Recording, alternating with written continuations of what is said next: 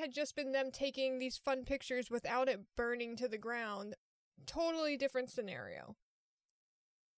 All right. Another FBI report said that one of the pictures even featured Siobhan holding a lighted lighter in the foreground with the smoldering wreckage in the background. You can't freebird that kind of stuff, dude. Come on. You can't freebird. That's fucked up, right? So what happened to these pictures and videos? Well, the Justice Department destroyed their copies on January 27th, 2014.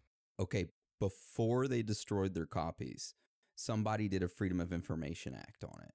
And I found a couple of these images, but they are heavily redacted and they are like shit quality.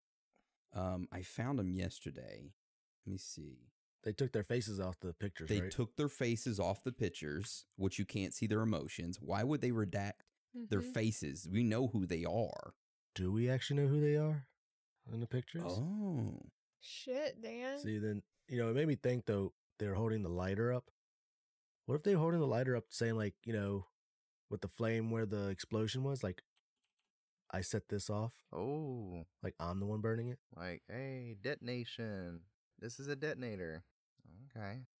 All right, hold on. I'm saving these photos. Let's just delete everything. Mass delete. When we recorded 9/11, how the Pentagon, all of their video was gone. The gas station or the hotel across the street, they were missing a frame from the video. Control-Alt-4. The one question I had in these photos, okay, shitty fucking job copying it, right? But the last one I just sent, which looks like him holding up